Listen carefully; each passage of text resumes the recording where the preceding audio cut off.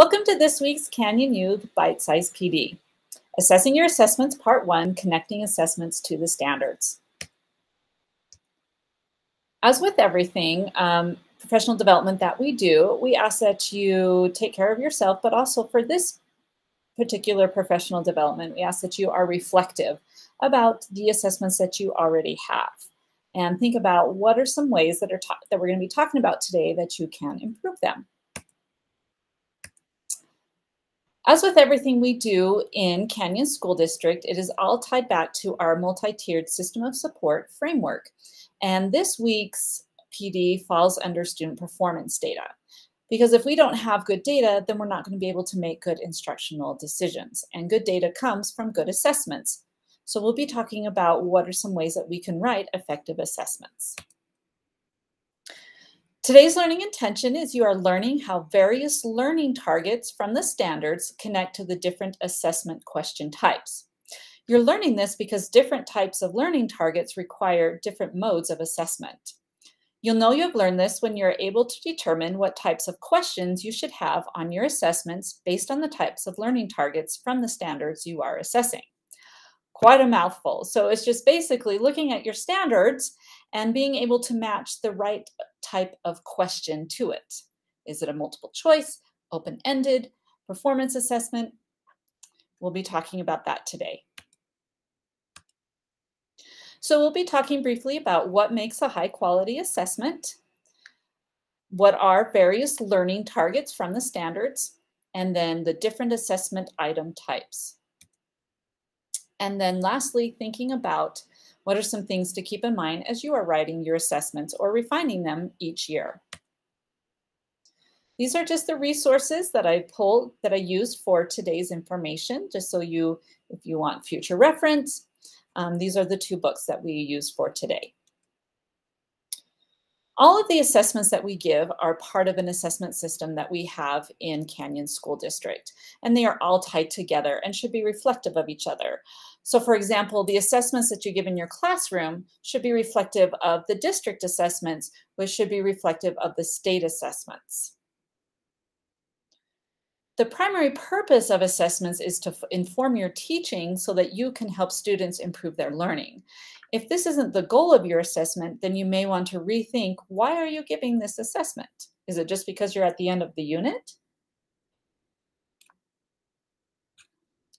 So what makes a high quality assessment? There's some things that you should be thinking about, mostly who, what, when, where, why, and how. When are you assessing students? Are they ready to be assessed? How do you know that they are ready? Pay attention to these three questions. Why are you assessing students? Again, going back to the previous slide of, are you using it to inform your teaching so you can improve student learning? What are you assessing? Do your assessments match what the students have been practicing? Assessments are not a time to trick students and see how we can catch them to see if they've been listening. And where we'll be spending most of our time today is how are you going to be assessing that? So, how are you going to assess what they've learned? But before we can decide what types of questions we're going to use, we need to decide what our learning targets are. And the learning targets come from the standards. So there's several different types of learning targets that can come from your standards. The knowledge target, which represents factual information, procedural knowledge, and conceptual understanding. Reasoning, that's their logical reasoning, inference, analysis, comparison, classification. The skill, they're demonstrating a physical skill-based performance. And then creation of a target is a product. Creation of a product goes under the product target. So are they actually producing something that they can physically hand to you? So these are the different types of learning targets that can come from each standard. So look over this table and think about the categories that your standards fall into. For some types of classes, they may fall into one major category, such as our performing arts may only fall into one category, with one or two skills falling in the knowledge or reasoning targets. For some of our core classes, most of our standards are going to fall in the knowledge and reasoning target, with every once in a while having the student produce a product. So for example, here's a high school math standard. And basically the standard says that students are going to use graphs, equations, and tables to compare exponential, linear, and quadratic equations. They're not solving anything. Solve is not in the standard. It's just comparing and observing that an exponential graph increases faster than the other two graphs. So this is a reasoning target. This standard has a reasoning target because students are making observations and then making conclusions based on those observations. And then they're making comparisons based on, and then coming up with conclusions based on those comparisons. So this isn't a knowledge target because nowhere in there does it say solve. That's in a different standard.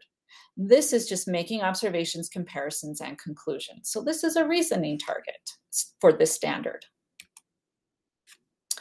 So now I want you to pick one standard from that you're going to be assessing soon, or maybe that you've just assessed, and decide where does it fit. Is it a knowledge target, a reasoning target, a skill target, or a product target?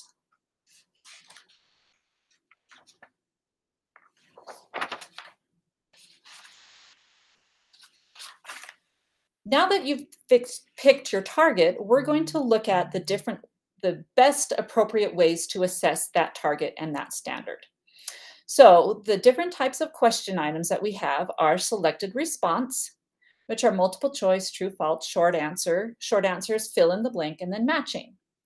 We have extended written response, which is like your essay questions, or it could be, longer than the short answer, so 2 to 3 sentences, or constructed response.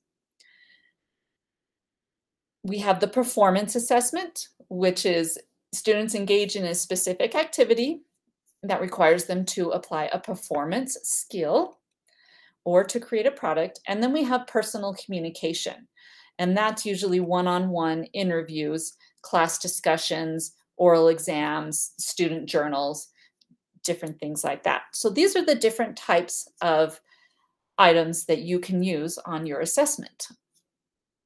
Most assessments will have a combination of these. Depending on your subject area, you may just have a performance assessment, such as in the performing arts. So now that we've looked at the different types of targets, we've looked at the different item types, let's match up the appropriate item type with the appropriate target. So if you're assessing a procedural knowledge, such as recalling which general was at the Battle of Bull Run, or identifying the parts of speech in a sentence, solving a set of 5 math problems, or balancing a chemistry equation, then selected response, constructed response, and personal communication are the best ways to assess these types of learning targets. They are also a good way to assess students if you're asking them to justify their answers, or to predict and justify what is going to happen, or to talk about the effect that a certain event has on a society today. If you're looking for students to demonstrate a particular skill, such as folding in ingredients when making a recipe, or different musical techniques such as slurring notes or vibrato, or a specific type of cut with the table saw, then a performance assessment is best. A performance assessment would also be best if the learning target is asking for students to produce a target such as an actual table or an item of food or clothing. Like I mentioned before, most assessments you create will have lots of different item types, and some will only have one type of question or prompt. It all depends on the standard you are assessing students on. Excuse me. Now that you've matched the item types with your standard, there's some other things to think about as well when creating your assessment. Instructional Supports has created an assessment checklist that you can use to assess your assessments. I'll link this in the Canyons U Canvas course, and it's also linked in this PowerPoint. Some of the things to note on this checklist that we sometimes forget when we're creating our assessments is starting with the easier items. Do we start right off with some problems or some questions that students can be successful with, or we just dive right into that complex problem? By starting with the easier items, students can have that feeling of success, and then they're more likely to complete the assessment and give it their all. Do you order the items in the order they were taught within the unit? That might help some students visualize where their notes are within their notebook so that they can recall that information. And again, assessment should match the practice. Something that always stood out to me when creating assessments in a class I took was they gave an example of learning the capitals of the 50 states. So let's say you're asking students to learn the capitals of the 50 states, and they did it by handing you a map, and you had to label the state and then the capital of that state. And that's how you practiced, and that's how you learned.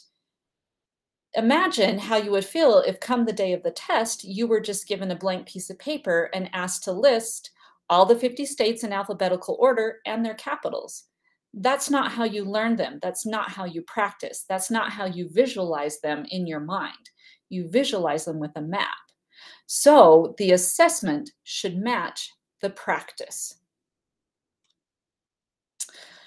So the challenge we like to issue with you with this bite-sized PD is to use the item type guidelines in this presentation along with the CSD assessment checklist with an assessment you've already created to make sure that it is a high quality assessment. If you can check off all the items and you feel pretty good about it, excellent. If not, then what are some changes that you can make to improve this assessment so that you will get better data from your students so that you can improve their learning?